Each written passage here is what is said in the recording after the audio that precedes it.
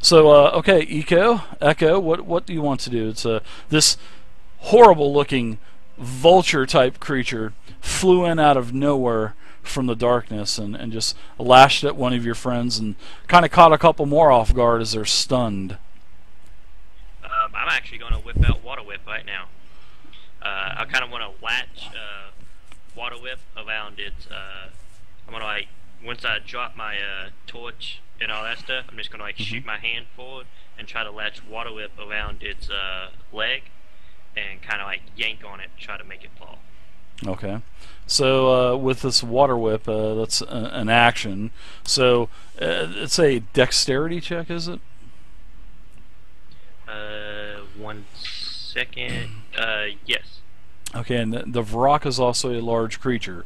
Does it say that you can use it against creatures larger than you, or does it have to be against creatures your size? It doesn't say on. It doesn't say anything about creature size. Okay, all right, that's cool. Then you can use it on him. If it did, then you know, if it said medium or whatnot, medium or smaller, then that's fine. All right, so what do I need to do here? What kind of a dexterity saving throw, or is it a con, or what? It's a dexterity saving throw. Okay, I will go ahead and make my saving throw.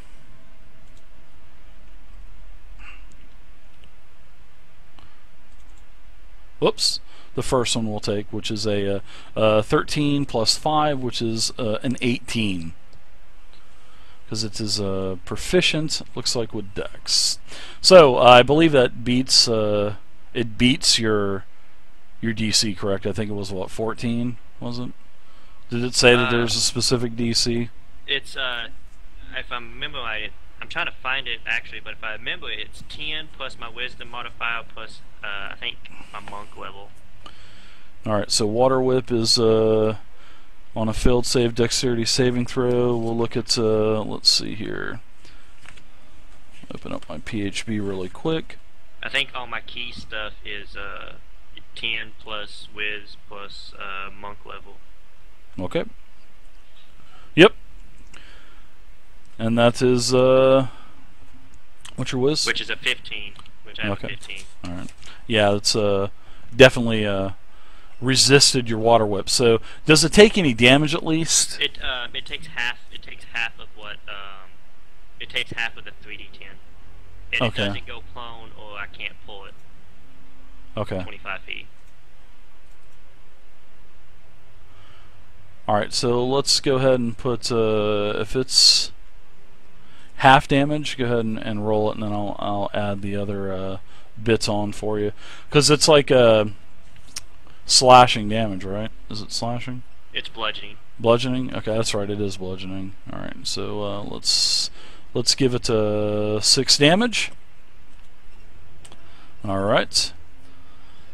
It basically. So 7. It rounds up. I thought damage was half rounded down, if I'm not mistaken. Oh, I thought it was half rounded up.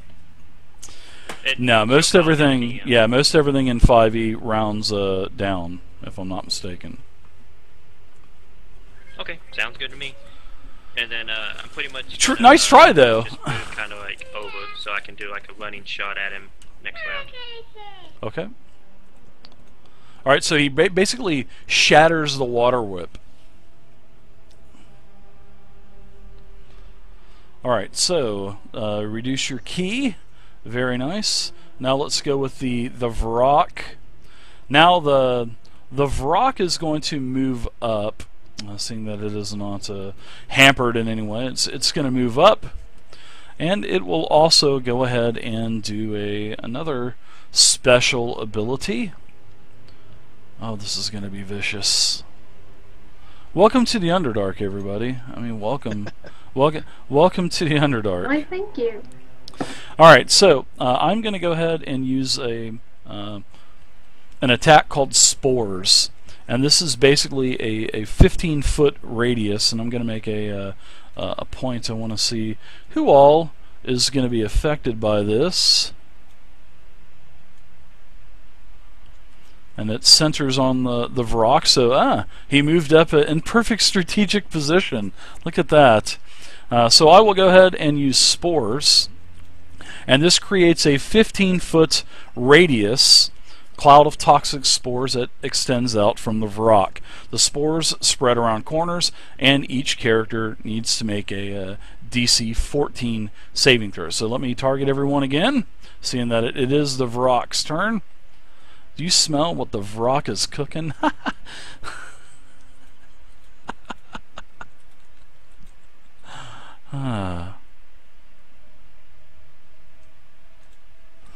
Alright, so everybody's going to go ahead and make a DC 14 con saving throw, which, oh boy, some people failed. Looks like everyone failed except, oh, I got one more that didn't roll. Alright, Kara, she rolled, she made it. So Kara, alright, you are okay. Now everybody starts to feel really, really poisoned, okay?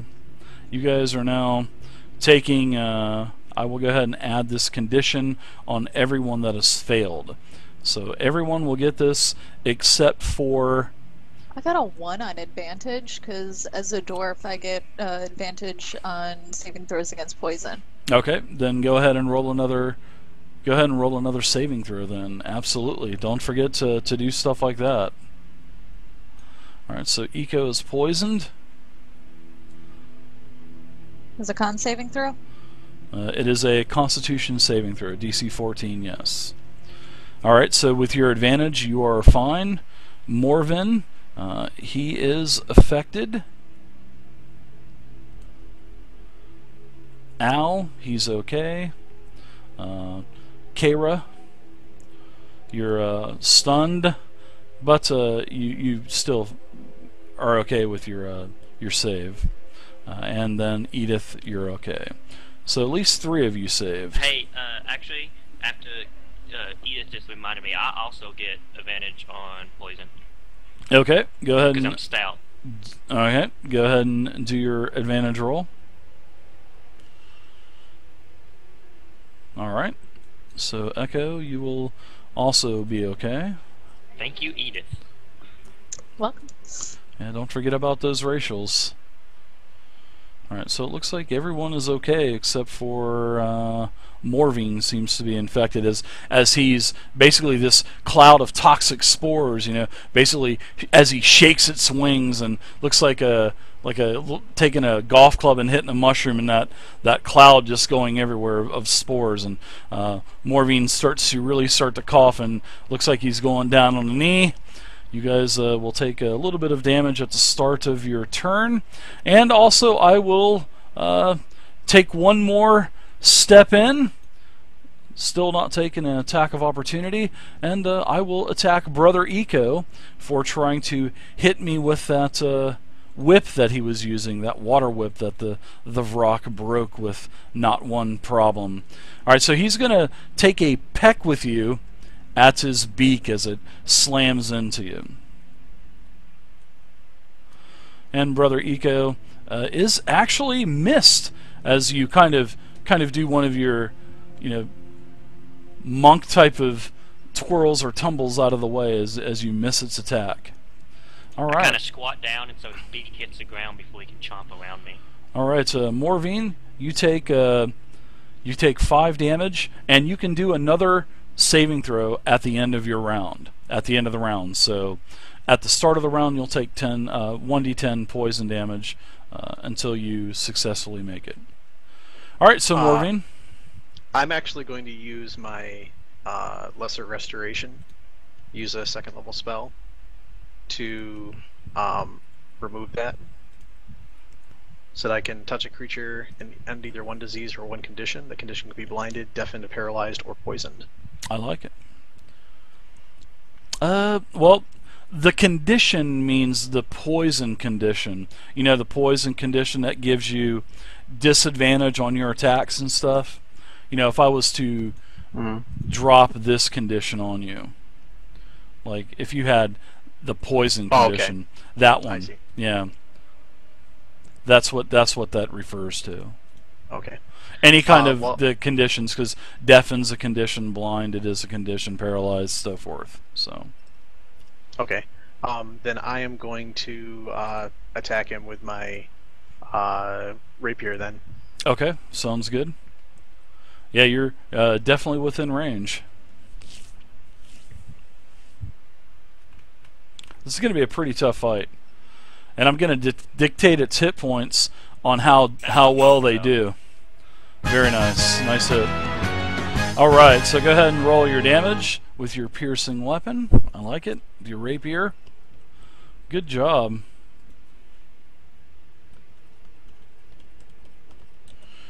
All right, so as you pierce the rock, you notice that, I mean, you hit it with a hell of a shot. A hell of a shot, Morvine.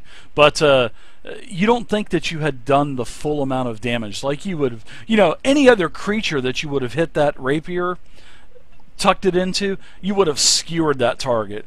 But you know, you notice that, you know, with the thick leathery skin that this thing has, it doesn't really penetrate that well. Even though it, you know, it did hurt the Vrock, but you didn't get the full potential worth of damage. Basically, out of character, it's resist, basically. So Yeah. you do have, and you can see it in the chat anyway. So, all right. So next is Al. Hey, welcome to the Underdark, guys. You guys are fighting a challenge rating 6 creature at level 3. 6. It's 5-on-1. So hey, because you know Shushar, he's kind of hiding around the corner. He's around the corner hiding. So Hey, I'm no Dave. longer stunned, right? You are until the end of the Vrock's next turn, correct?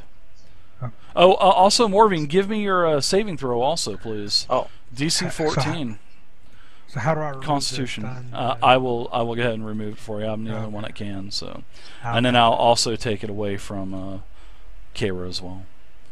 All right, so you attack. So, what are you? What did you do? You just I didn't. that was my saving throw you told me to do. Oh, Morvine. Okay, yep. You are no longer poisoned either, so you will not take that ongoing poison damage, which is a good thing. 1d10 can hurt if you hit, you know, gets 10 a couple rounds in a row, you know. All right, good job. So, what are you doing there, Al, with your attack? Seeing as I'm almost dead, I'm gonna cast a Cure Wounds on myself. So do I drop that onto the tracker or to the map? You would drop that either onto your token or yourself in the turn tracker, one or the Either other. one? It doesn't Okay. matter. Yep. And then when you do that, it will deduct that 10 by whatever you heal yourself by. So there you go. You heal yourself for 4 plus 2. Go ahead and use that spell slot, and now see you only got 4 points of damage done to you. So very nice. Do you want to Now, take any kind of movement? But you would take the attack of opportunity, but where's the spell slots? Oh, I see at the top. yep, yeah. Whenever you guys Put a are, check mark in there. yeah, exactly. Make Okay. sure, you just want to make sure that you're in combat mode on the bottom left-hand side, and then that's the first box, bottom left-hand side. Make sure it's on combat, and then second box is actions, and then instead of having to open up the magnifying glass every time, it will have all of the little medallions that you drag over on the right-hand side. And then whenever you use 2 other spells, all of your first level spells will just disappear off of the character sheet, Al. So it works Okay. pretty cool. Yeah, works really cool. All right, Al. Anything else for you? I think that's all I can do. I think, other Yep. than move, and I don't want to move. So. Yeah. I can't cast a spell, another spell, right? That's No, you can't. No. like a Not bonus unless you action. have not unless you have a cantrip you can cast. That Yeah, I don't takes have a cantrips. bonus action. Right. Okay. No, I'm good. I'm done. All right. So go ahead and Kara, you're up now. Our resident rogue. You are no longer so you're kind of shaking the cobwebs clear as you're not stunned anymore. Yeah, she was holding her hands over her ears and probably screaming a little in pain. And she immediately is going to back up. Let's see if I can. Let me check something really quick. Just say, doesn't that Volok have a 10-foot range? Nope. It doesn't. That's what I was checking. Luckily for Kara, it does not, so she does not take an attack of opportunity. Sometimes larger creatures, just as an FYI, you guys out of character, sometimes larger creatures have larger hit ranges. So, you know, sometimes they'll have a 10-foot hitbox. So you're within 10 foot. So if it did have a longer reach, Kara, you would have taken an attack of opportunity. But seeing that it doesn't, you're fine. You can move freely. Even if it did, she would have used her bonus action to disengage as a cunning action. But she doesn't have to, so that's good. How did I move it? You just take the token like you were going to move it anyway, and then you'll see like a white line come out. And then every time you want to move it a different direction, stop it, and then start moving the line a different way. And then whenever you're done, I'll approve it for you. Because I want to see where people are moving to see if they walk past something and, you know, take that attack of opportunity. Perfect. I like it. You're hiding over in the corner. Yeah. I approve that. There you go. I approve that. And she takes up her bow and tries to shoot it. All right, and Shushar is quivering in the corner right beside you as he's rocks are vicious. She's gonna quickly say to him in Undercommon, "It's okay, we're gonna protect you." Okay, I like it.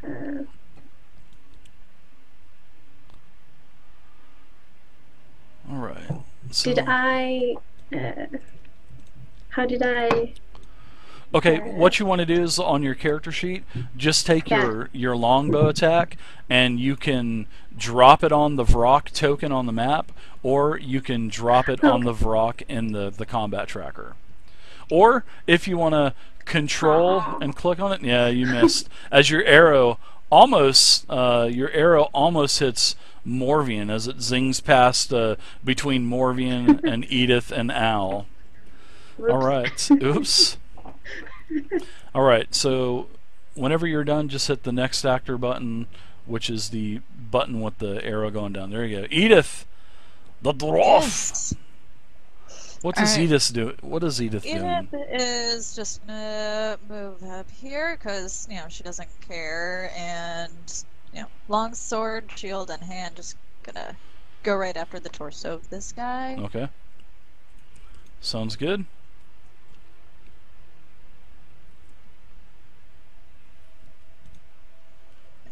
Swing.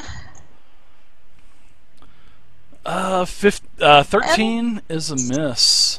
Oh boy, everybody's missing. Yeah, this thing has a pretty stout defense. Doesn't look like he has any kind of. It's just natural armor. No armor, nothing like that. All right, so anything else for you? Action surge, anything like that? Nothing? You done? No, we're gonna hold off on that one until it's dire. Okay, let's go ahead and hit the next actor, and we'll be on round 2. And Brother Echo. Well, as this Velok tried to chomp down on me, and I kind of just like sidestep under its neck range, and its beak hit the ground. I'm gonna try to slam my sword light through its head. Okay. I like it.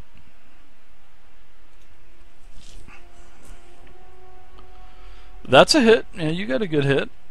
I owe you guys some XP too, guys. Anytime they get a crit, they you know, and as you strike it with your sword, you know that normally under normal conditions, any target you would strike would definitely take a lot more damage. But with this, the natural armor of this thing, it seems to kind of deflected some of the damage away that you normally would have done.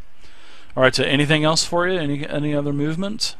Actually, as my bonus action, I'm going to punch it right in the throat.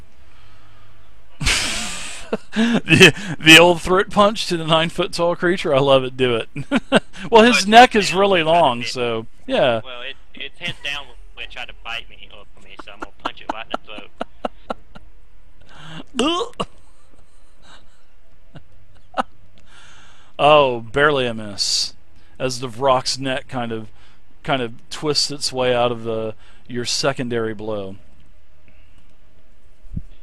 And then after I try to punch in the throat and I see that it missed and I see that it's kind of pissed off at me, I'm gonna run through its legs and go to the other side of it. Okay, because you are small, it is large. You can pass through it. I like that. I approve that.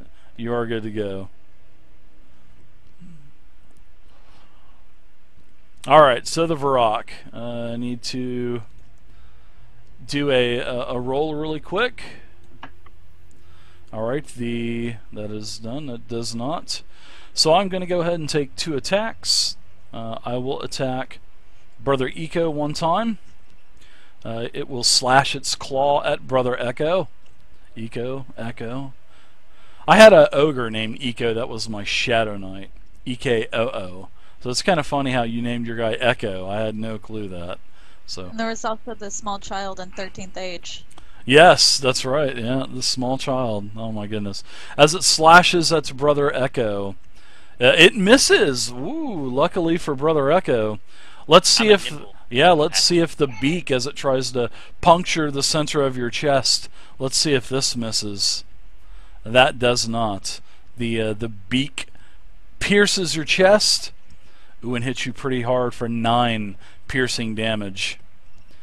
As its beak kind of gets lodged into your chest, and it has to pull it out, and you've got blood kind of squirting around, and it's screaming, wings flapping. Still, this dust is kind of floating everywhere around you. Alright, let's go to Morvine. I'm going to do something cool next time. I'm going to do something really cool. Well, so he turns around, so I'm going to try to take a smack at his back with my... I think flying takes an attack of opportunity. Okay. I think flying takes an attack of opportunity. I need to kind of reread this really quick. Movement. Just tell me the goddamn page number. Come on, don't tell me to see movement. Just give me a page number. You put more effort into it. Alright, so Morvine attacks with his rapier again, hits, does a hell of a hit, and the Varrock, once again, its natural armor kind of resists some of your damage. And I'm going to use my bonus action to give some bardic inspiration to Edith. Sing her, okay. Rising up, back on the street. You're inspiring Edith with Eye of the Tiger. I love it. Yeah. Eye of the Wild Boar or Dire Bear or some shit like that.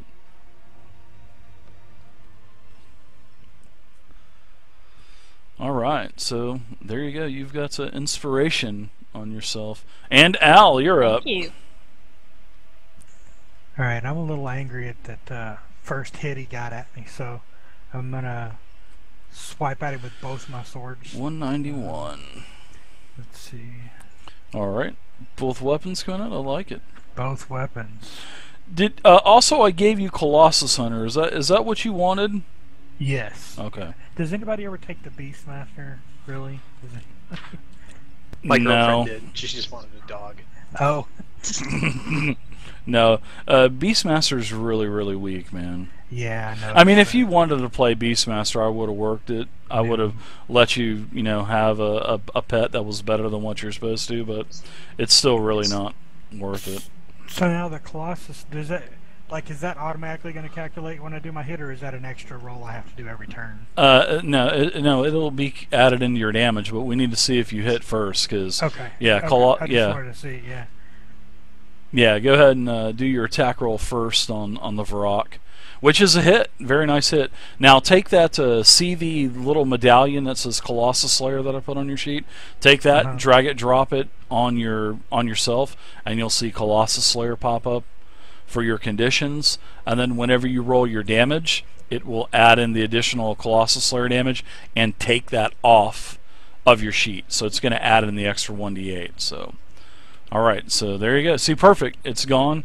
You do nice damage. Same with you. You hit this thing. It's nice, thick, leathery hide. Sort of acts as like a natural armor. And, usually, like I told everybody else, that attack would have pretty much skewered anything else, but it actually kind of resisted it. All right, so it looks like Okay. Al, you can go ahead and pass the puck, or if you want to do anything else. Yeah, I was going to do my second hand. Okay. But I can only use a Colossus Slayer once per Yep. round, right? Yep. Okay. You get once per turn. Nice hit offhand, and there should be no. There you go. Did you take two-hand weapon fighting style? You did take that, right? Yes. Yes. Okay, so there you go. Yep, same thing. Very nice. More damage, 26 total. Wow, holy crap. Whenever you're done, go ahead and pass it to Kara.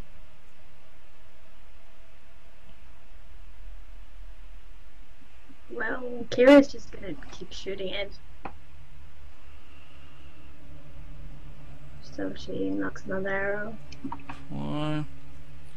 I do not see anything about. Finally, something good. Very nice. Holy crap. Kara, you had a crit. Holy shit. Wow, so you get sneak attack as well. So you want to go ahead and you'll get double damage on all this stuff. So take that sneak attack that you have and drop it on yourself, Kara. There you go.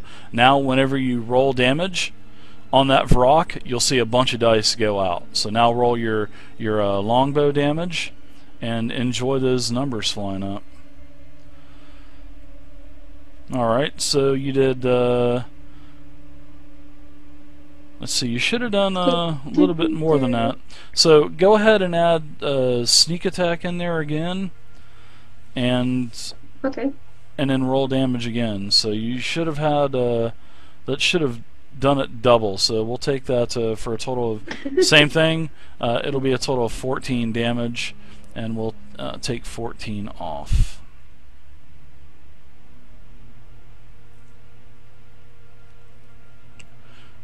Yeah, it's kind of weird why it didn't give you the crits. Kind of weird. Yeah. It's supposed to do that. I think All right. Dave, what she did was she didn't drop the dice on the block. I think she just dropped it in the window on the No, I chat. dropped it. I dropped it on the token. Yeah, that's weird. Because That's normally no it says problem. damage to block when you Yeah. click on him. Yeah, I think that's might have been what happened. Sometimes dropping it on the token can be a little finicky, which is not a problem. Okay. Murgle, thank you very much for the follow. So she really aims this time. Yeah, nice shot. She's up there. More points for you guys And too. I think she's done. Okay, it's like Edith is up. You're also inspired also with Bardic Inspiration. I know, the Rocky theme going through my head now. Alright, little shit ass. Let's see if this works. Alright, so your Bardic Inspiration, let's see. What did you roll? It was definitely hit. Go ahead and roll damage with your longsword. Alright, 7 more damage. Same thing with you. You notice that this thing has some pretty tough armor. Doesn't take as much damage as it usually would. So, alright, go ahead, and if you need to do anything else, go ahead and do it. Alright, Brother Echo, you're up now. As is we tracking its beak from my chest. It is. I'm just kind of slam my short sword down on top of its head, trying to like split it between the eyes. Okay.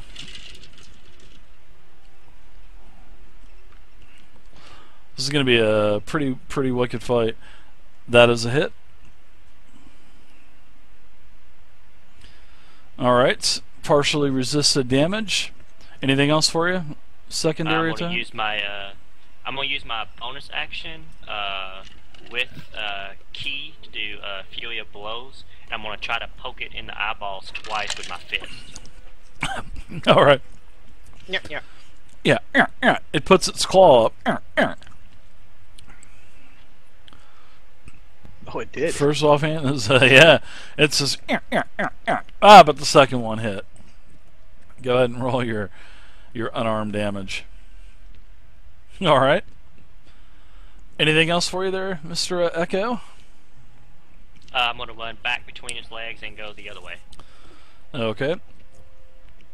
I'm gonna let you take an attack of opportunity because the Vrock takes flight. All right. The Vrock takes flight, and the Vrock lands right here. So Al, you're going to get an attack of